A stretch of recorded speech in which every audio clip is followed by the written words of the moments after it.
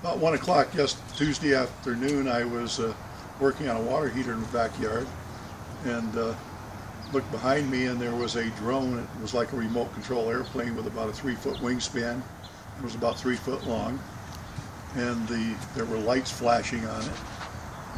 A big camera in the front, like a military drone has, the rotating ball with a laser beam and a camera on it. Big sign that said, "Don't look into the laser."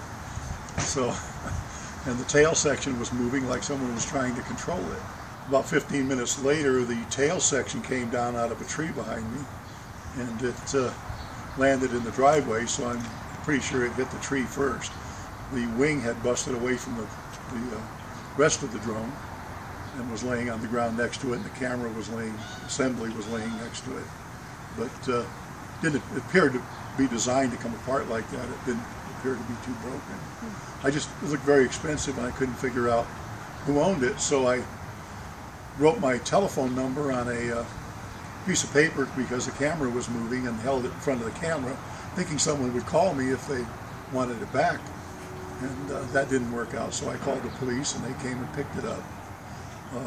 Later that afternoon, I wasn't home, and my wife was home, and the Fort Carson representatives and the police came by and checked out the area and thanked us for returning their drone to them, and we appreciate that very much.